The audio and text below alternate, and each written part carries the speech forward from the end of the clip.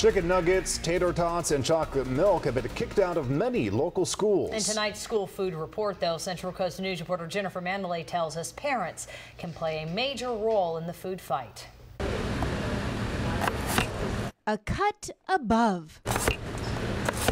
School food in Santa Barbara County now looks like this, thanks in part to the School Food Initiative.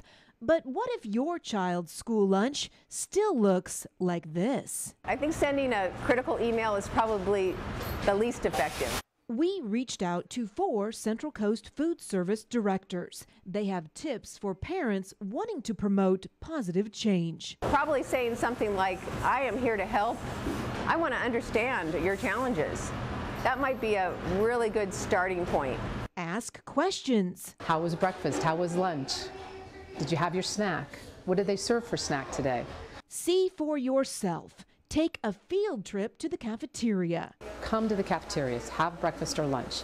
Parents can make a huge difference by just visiting their lunchrooms and taking note and then discussing what they've seen and what their concerns are with the food service director of their district. Call your school's food manager. They do listen. I definitely want to hear from parents, yes. And the more parents that come and express their desires, the more likely the changes are going to be made. Lend a hand. At this school, 50 parents volunteer each month to slice and serve. Parent volunteers are becoming an essential backbone of food service. Be a role model. Serve good food lessons at home. Parents really need to be an example to their children.